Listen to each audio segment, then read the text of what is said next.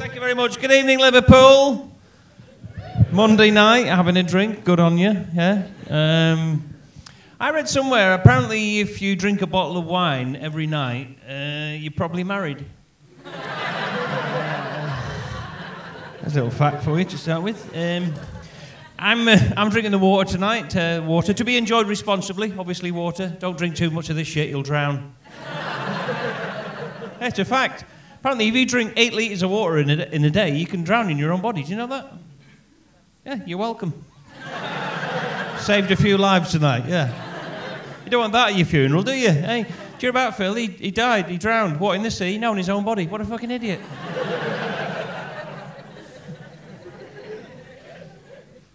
Doesn't come with a warning sign, though, does it, water? It needs one. Coffee hasn't got a warning sign, has it? Coffee needs one. I don't know whether you're aware of this. There's a big coffee problem in our country. People are drinking far too much coffee. They're drinking so much coffee, they're getting themselves into debt. Yeah. They're losing their jobs, their houses, their families. You walk around the city centres like Liverpool, you can see these coffee addicts everywhere. Sitting on the pavement, holding up empty coffee cups.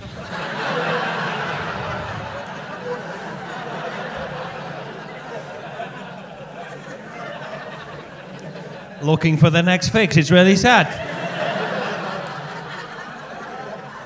Espresso.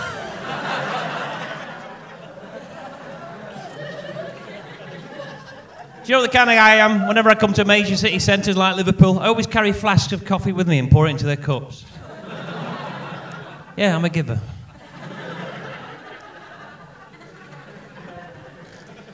This is the world we're living in now. We live in a world where nuts come with a warning sign, may contain nuts. Yeah, guess why? They're nuts. Or even more sinister, may contain traces of nuts. Oh, yeah. Scary times we're living in. We're not saying there are nuts in there. We're just saying there might be.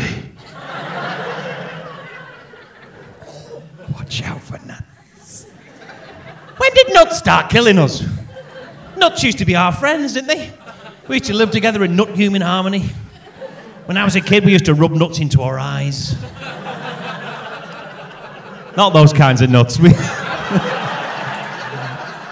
I didn't go to private school. No, we didn't. We didn't have those kind of opportunities. No, we used to have big barrels full of nuts we used to scoop. Oh, I love rubber nuts into my eyes. Don't you? I'm mad for it, yeah? We used to inject nuts into our veins. Nobody died. Now everyone's allergic to nuts and everything else. We've got all these allergies now that suddenly people are allergic to. You know, we're going to be at some really pathetic funerals in a few years' time, aren't we?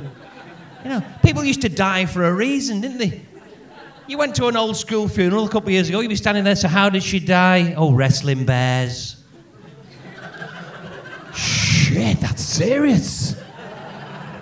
Our generations, we're going to be standing there at funerals in a few years' time. How did she die? Oh, she drank some milk.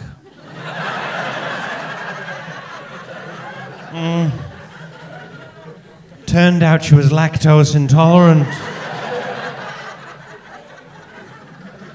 There was no warning sign on the bottle. Apparently the family's suing milk. Who owns milk? Well, we took it from the cows. We're not 100% sure it was consensual. Fuck it, we're suing cows, they're going down.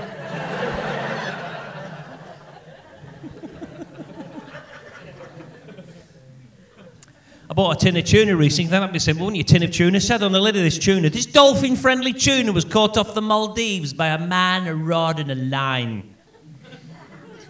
I'm like, yeah. Well done. Is it tuna? That's all I wanted to know. Could have just put tuna in big letters, I'd have been happy. Why do I need to know that information? I'm never going to meet that man to be able to thank him.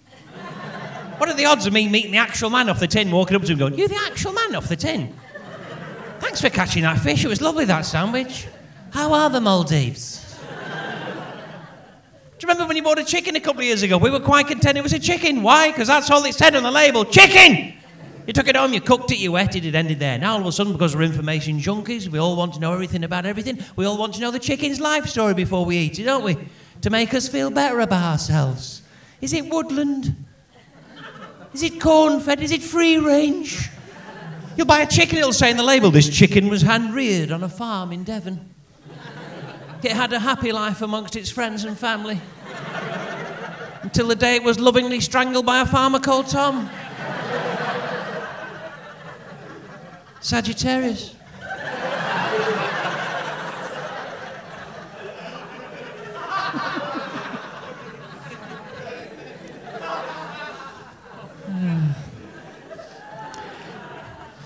Do you think chickens call heaven Nando's? I just have this image in my head of a little chicken going, where do we go when we die? We go to Nando's. It's really nice they're here. They've got a loyalty scheme. If you're really bad, KFC, they put you in the bucket. I want to go to Nando's.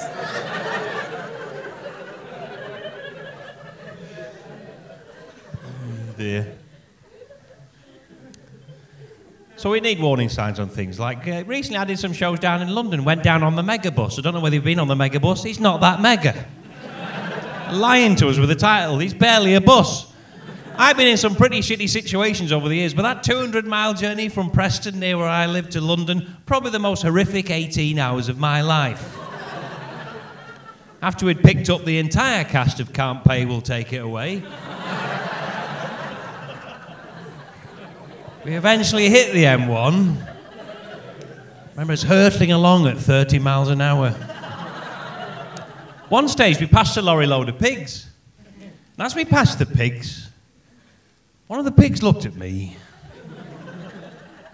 And we shared a moment. For those brief few seconds in time, I could almost read his little piggy mind. He said, I'm a pig. I'm on my way to the abattoir.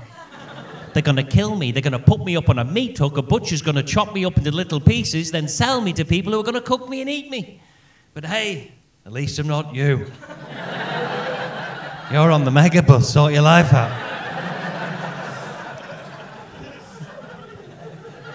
But it was £1 each way, so I think I win, you know. I'm always looking at ways to save money because money's scarce. I mean, I'm a parent. That's expensive. If you haven't got kids, start saving now. They're little financial parasites. They'll bleed you dry. I've got a daughter, right, young daughter. Took her to Disney in Florida a couple of years ago. Anyone been to Disney in Florida? A few of you. If you haven't been, I'll quickly explain just to save you £17,000.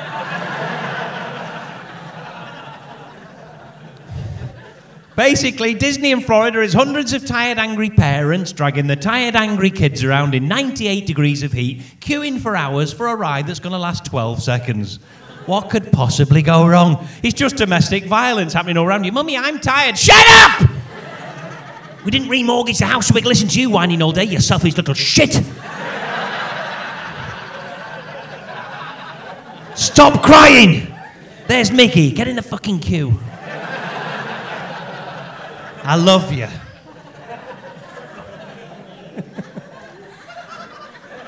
Hot water, it's been a pleasure. I've been Phil Walker. Enjoy the rest of your evening. Good night. God bless. Thank you very much. Thank you.